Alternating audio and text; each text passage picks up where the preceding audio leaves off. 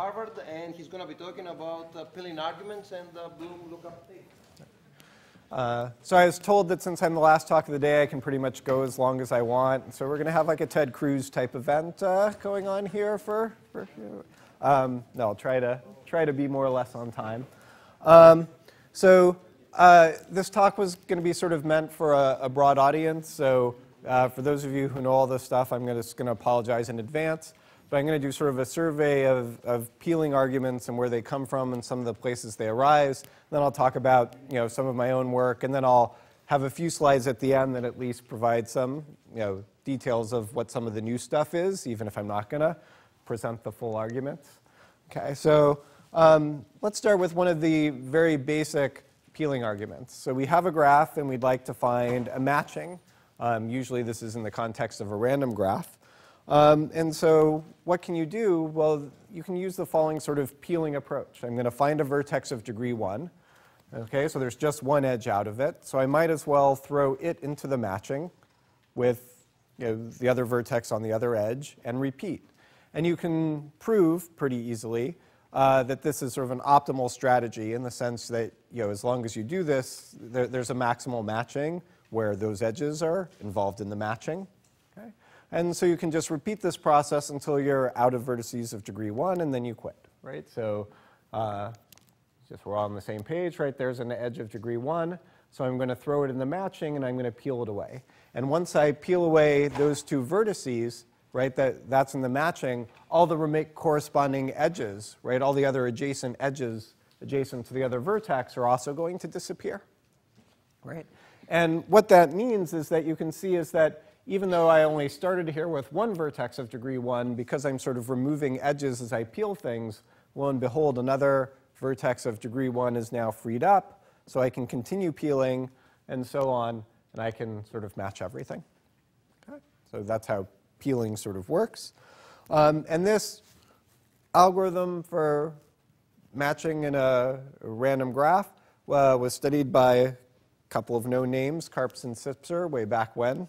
And they showed that there's a threshold behavior. And this is sort of very common when you look at peeling arguments in the setting of random graphs, that you get a sort of threshold behavior where things below the threshold happen one way with high probability, and above the threshold happen another way with high probability. And the threshold behavior was that they showed that if the number of edges is sufficiently small, if you have a sparse enough graph, if it's less than en over 2, then this process will continue until it's left with a vanishingly small number of edges. Right? So by doing this process, you're getting, up to lower order terms, the maximum matching. Okay? And I should point out that above the threshold, in fact, sort of the opposite happens, that you get some sort of linear sized clump left over of edges. Okay? And they used an analysis based on, of all things, differential equations. And I'm not going to try and put up differential equations, although maybe this audience is more familiar, more applied math type people in this audience might actually like differential equations. But differential equations is sort of a way of analyzing the limiting performance of these types of systems. Okay. Let's look at another example, a bit more complicated, a satisfiability peeling argument. So here we're talking about random k-sat, right? Here's an example of 3-sat, right? So each clause has 3 variables in it. We choose them and their sign, whether they're negated or not, randomly. And that's how we get a random k-sat formula. And we can look at the ratio of the number of clauses to the number of variables, right? I can have n variables, and I can consider how many clauses I have. And of course, the k, again, in this example is 3, is how many literals per clause. Okay? And so there's something called the pure literal rule. Okay? And the pure literal is while you have a pure literal, that is, while you have a literal that appears only positively or only negatively, right? So that's why it says it appears 0 times. Maybe it appears 0 times positively or 0 times negatively. Okay? So while you have a literal that appears 0 times, you can set its value to 0 and its negation to 1. Right? It's only appearing one way in the clause. Set it the way that it's true in all the clauses that it's in. Okay? And once that's done, we can, again, peel away that variable, peel away all the clauses that it's involved in, because those are now satisfied, and continue. Okay. You can view this as, again, you can stick it in a random graph interpretation by viewing it as a bipartite graph with vertices being literals on one side and clauses on the other.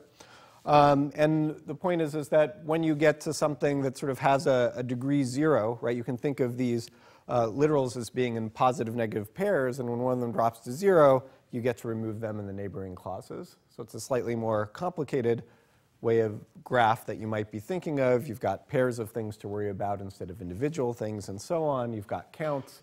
But you can still put it into this sort of random graph framework. Okay, and this was first studied by Broderfries and Upthal in 1996. And then I, like looking at the Karp-Sipser paper, sort of figured out you could also put it in differential equation form to get sort of these constants in tight form. And again, you have this sort of threshold behavior that when the ratio of the number of clauses to the number of variables is below some constant, then the pure literal algorithm will find a solution with high probability, and above it won't. Above it will get to some sort of clumping step. Okay. All right, so one of the hopes of this talk is to sort of convince you that this is not just sort of a random accident. This is actually like an algorithmic paradigm, right? So much as we have dynamic programming and greedy algorithms and divide and conquer, I'd like to think of have people be aware of or think of the peeling paradigm in terms of algorithms. It's really, I guess, a subclass of greedy-style algorithms, right? It's a greedy approach, but it's one that comes up enough that I think it should have, its own, mental framework and way of people thinking about it. And again, the general approach of this is you find a node of degree 1, remove all the edges and the other adjacent node, and continue. But as we've seen already, there are sort of variations on the theme. One of the most common variations is that you might not really need the node to have degree 1. You might be okay as that as long as its degree is at most some number, right? And so combinatorialists or graph theorists will know this is called the k-core. It's the maximal subgraph with all the degrees of the vertices being at least k. The k-core is unique, and you can find the k-core by peeling, right? So if you continuously find vertices with degree less than k, remove them in this peeling sort of way, what you will be left with is in fact the k-core. Okay, you can, again, simple inductive type proof. Okay, and one of the ways that it comes out in the analysis is as you peel, that makes it useful. The reason that these sorts of analyses work is that if you start with a random graph, generally what you can show is that inductively you still have a random graph as you peel. So in every step in the way you can say, oh, I still have a random graph. It's just the degree distribution is going to change as you go, right? Because the degree distribution may depend on what things you've already now deleted. Okay. In particular, it affects how many edges are left for so on, for example. All right, so the first two examples I gave may seem like pretty theoretical problems. And the point is, these are not just for theory. They're for, more practical theory. Sort of thing like codes, error correcting, erasure correcting codes, and hash-based data structures. And one of the things I've been finding in my work is these ideas somehow just keep popping up over and over again, which is great for me because I get to keep writing the same paper, but finding a different application. But in terms of like this practice theory connection, is that the resulting algorithms and data structures tend to be really very efficient, very fast. And that makes sense, right? They're following greedy algorithm approach. One of the things I teach my undergrads in the algorithms class is that greedy is the first thing you should try because when it works, it's amazingly fast and simple and works really well. Okay? And because of this, I think the peeling paradigm, I suspect, we're going to find a lot more places where it's going to be useful for big data algorithms, because if you're focusing on big data, you really need things to work fast. You really want to be thinking in terms of linear time algorithms. You may be willing to give up other things in order to get linear time.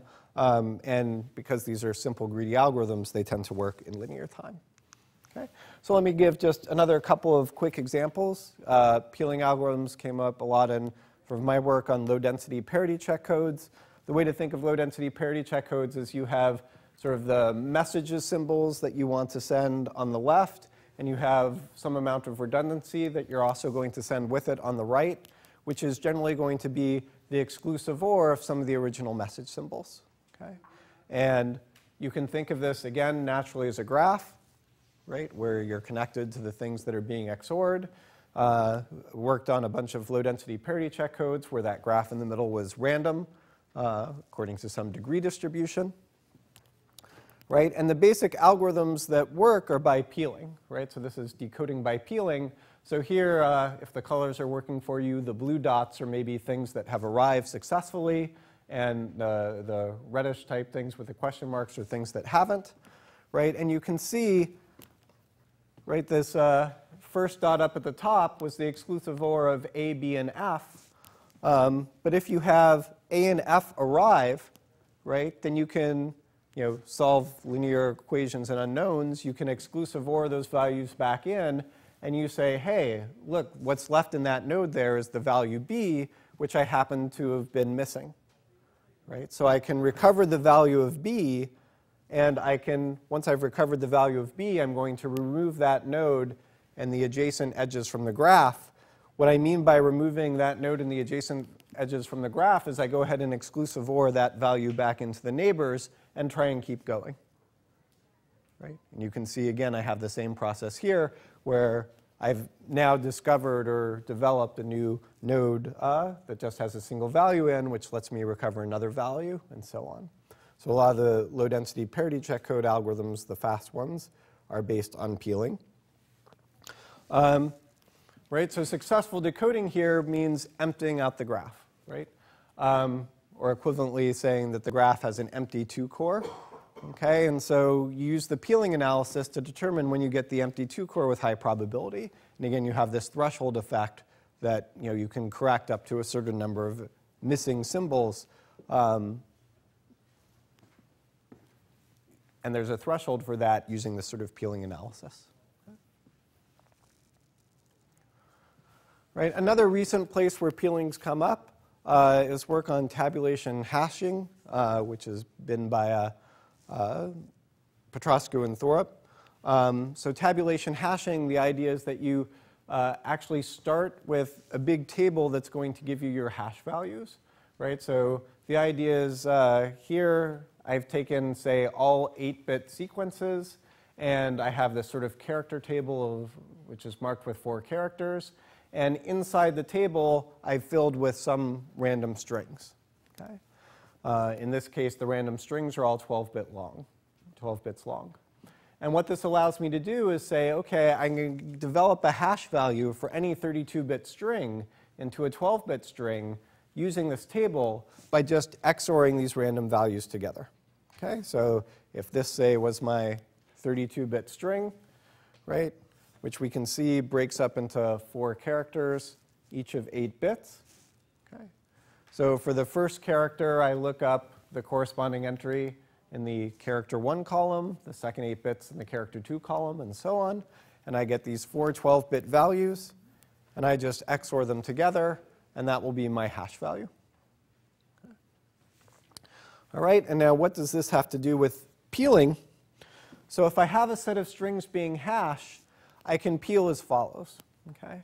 So if I can find a string in that set where it's the only string that maps to a specific character value position, right? So if there's only one string that, say, lands in that green spot right there that I've marked, okay?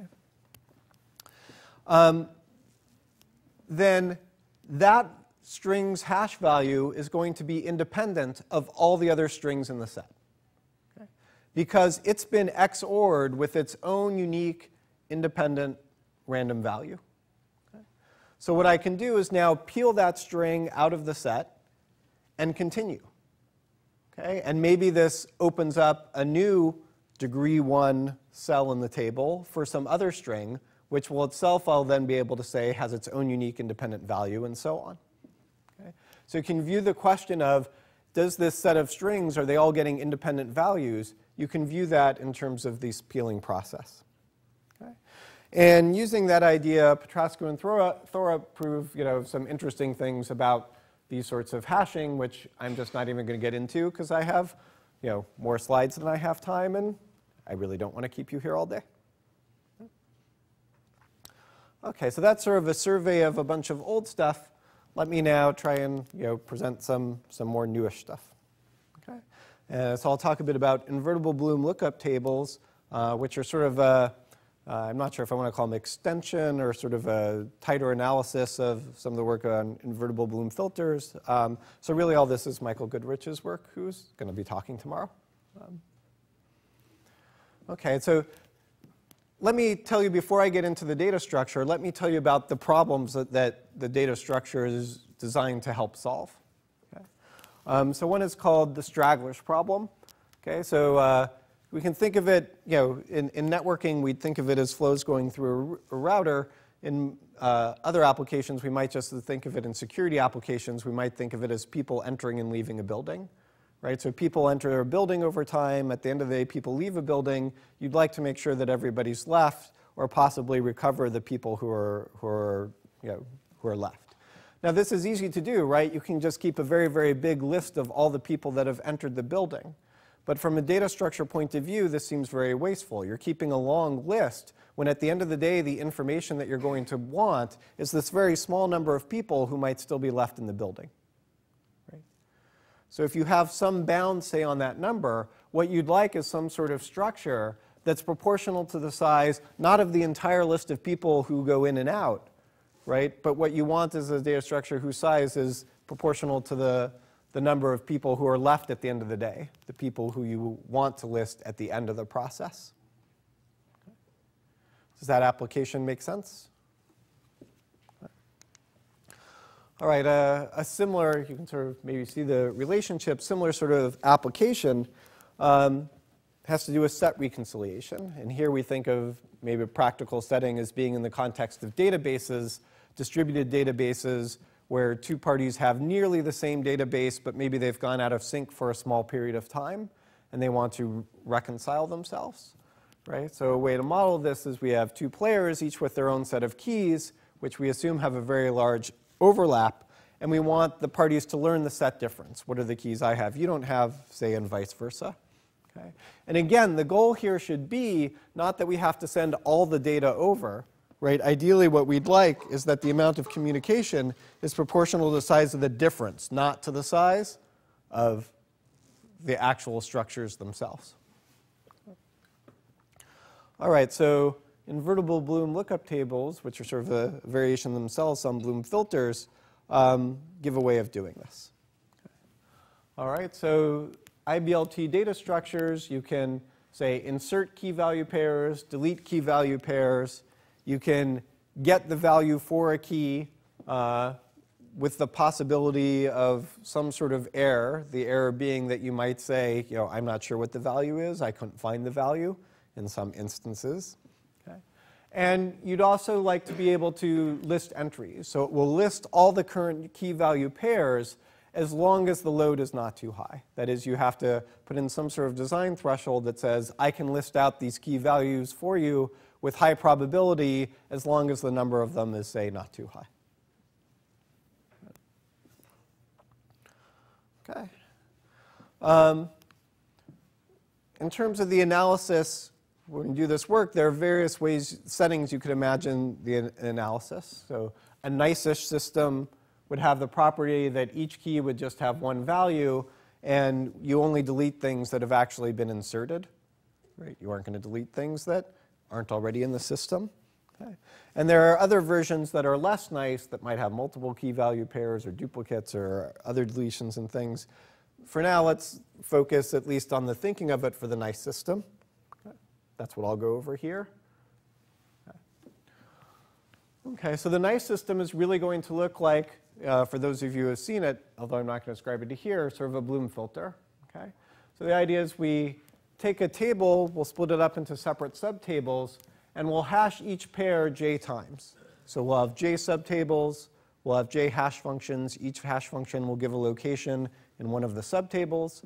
And what will happen is that in each of those locations, we're going to, on an insert, we'll say increase the count for that cell. Note that there's one more thing there. we'll keep a key sum and a value sum, okay, where you can think of sum as being actual sum, or generally what we'll do is just use XORs. Right, so the sum there is going to be an XOR sum. Okay. The nice thing about using an XOR sum is then the decrease count is extremely symmetric. Deletes sort of do the opposite. Okay. All right, now you can see what happens if you're doing a get operation, find me the value. You can say, well, if there's any cell that has a count of 1, right, and the key matches, right, then you've found the right key, and you can actually return the value. Okay? And then it may be the case, though, that even though the key is in the system, other items have hashed to the same locations, and so you can't tell what the key is. And in that case, you may have to return not found. I couldn't find you the value of the key. Okay? And depending on how you parameterize the system, that'll determine the probability that you can successfully return a value for the get. And again, I'm not going to spend a lot of time on the details here, so I can get through some of the other stuff. But you can use a Bloom filter type analysis to get the probability that gets returned not found for keys in the system and for keys not in the system. Yeah. Okay, so what about maybe the more interesting part, listing? Okay, so how do you do listing? Well, it's just going to be the same peeling process, right? So while you can find something that has a count of 1, pull it out of the system, pull out the key and the value, delete it from the IBLT, and keep going. Okay.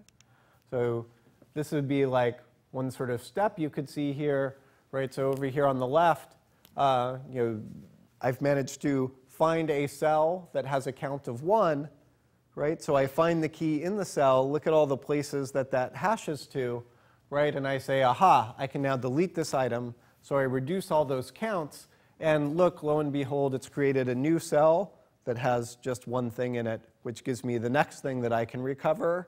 And again, the hope is that I can keep peeling all the way until I've removed everything from the table. All right, so that's sort of the verbal description of this listing process. While you find things with a count of 1, take out the key value pair, call delete, and keep going, right? And this is exactly the same peeling process that we've seen before to find, when you talked about for decoding, it corresponds to finding the 2 core of a random hypergraph. And complete recovery means that you end up with an empty 2 core. That is, you've peeled away the entire graph. Okay. So we can use results for these sort of thresholds to say when we can recover, or exactly what that means is like how much space we need to store n items, right? It depends on the number of hash functions, right? So m over n, the ratio of space we need like, if we want to be able to recover from n items inside, when we use 3 hash functions, we need about 1.2 n cells.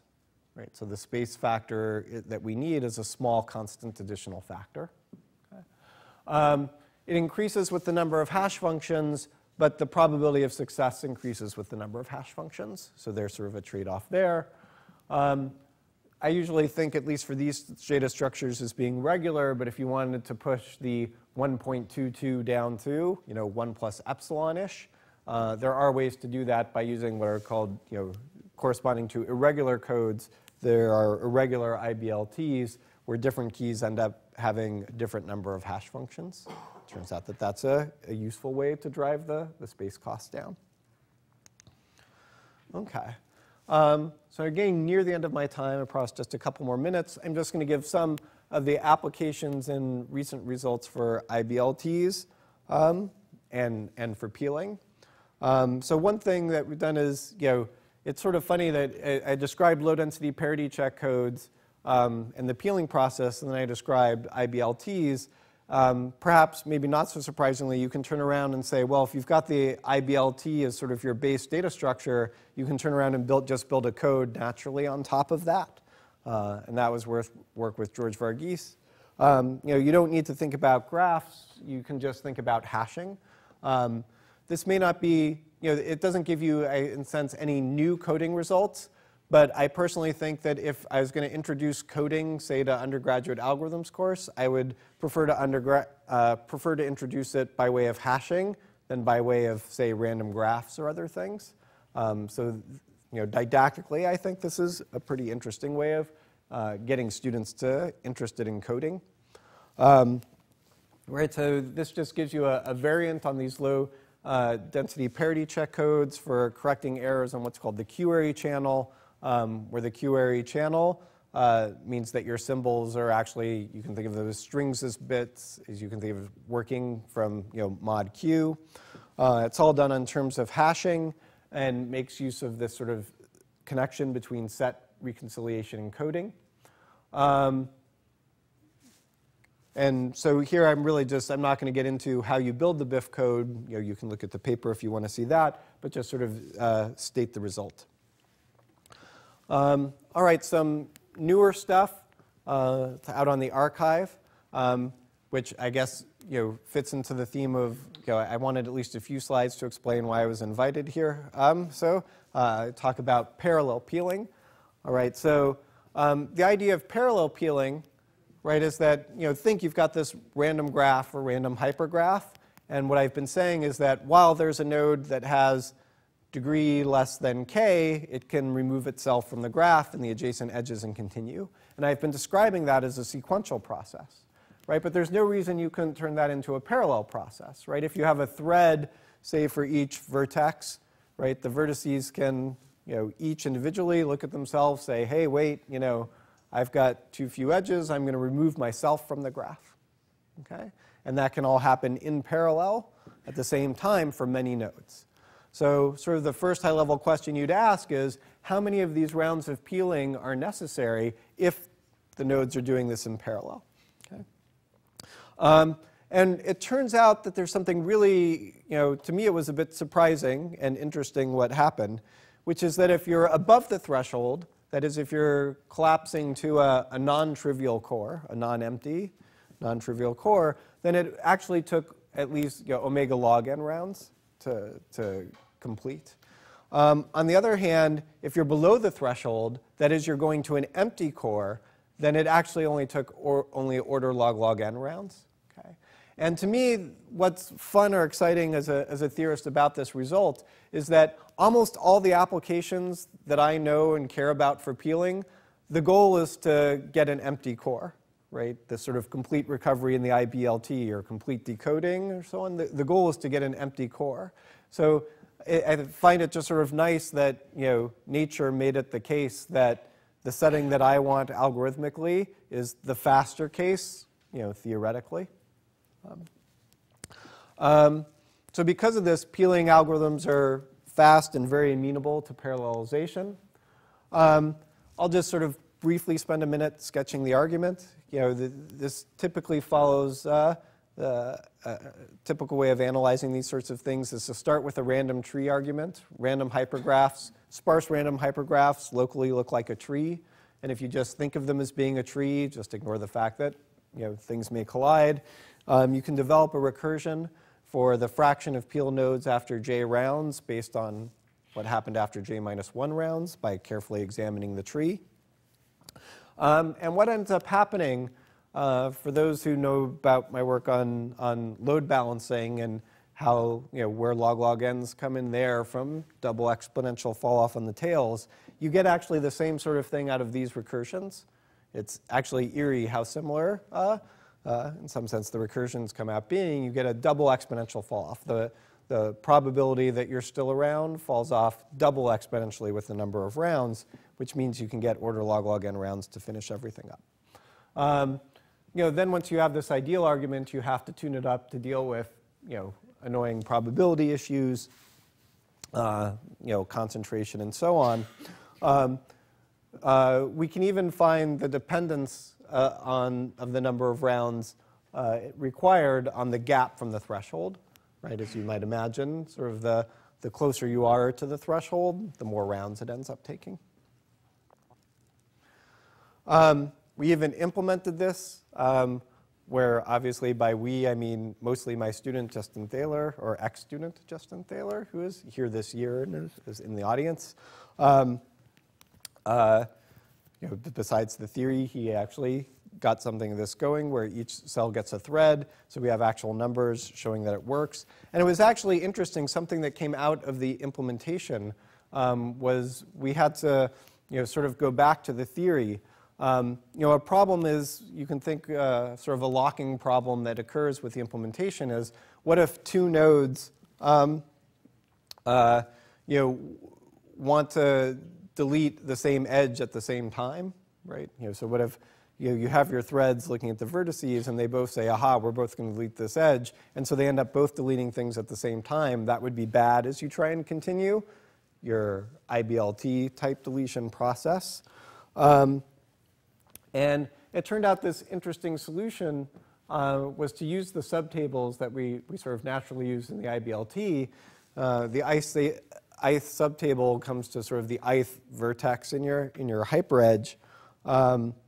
And the idea is that if you process the subtables themselves sequentially within your parallel rounds, you can guarantee that each element is deleted only once and avoid locking issues or problems. And it turns out that this is both effective practically and leads to an interesting analysis. Just briefly, for the normal analysis gives a double exponential fall off like the sort of standard balanced allocation paradigm. This process leads to a fall off like Volking's variation of the balanced allocation paradigm, for those who know that, where ties break in one direction. So there are, again, all sorts of funny, interesting connections going on here. Last sort of bit of new stuff is that something I've gotten interested in with a variety of algorithms is that instead of choosing k random values when you do these sorts of choosing k random hash function type tricks, suppose instead you use double hashing. Okay, so the idea in double hashing is that you pick two values and just take the natural linear combinations of them. Right? This is how double hashing works for normal hash tables, and I'm sort of taking that idea or the same idea here when I'm saying I want to choose k hash values. Okay. What we can show with, in some cases in theory and in other cases just empirically, again this was with Justin, was that when using peeling, double hashing is as good as having k random hashes. Okay. And there's definitely some compelling intuition for why that's the case. In some cases, we can turn that into intuition into full proofs. This is actually useful in practice. The way people actually implement getting multiple hash values in practice is often to use double hashing. And so being able to say that that's perfectly fine and a good way to do it is nice for making the practitioners happy. Okay. So the goal here was just to introduce you to this idea of peeling, show you that it occurs in all sorts of different settings, yields really fast algorithms, very effective, amenable to parallelization. And so I think it's a technique that we're going to see keep arising in a variety of big data type algorithms going forward. Thank you, Mike.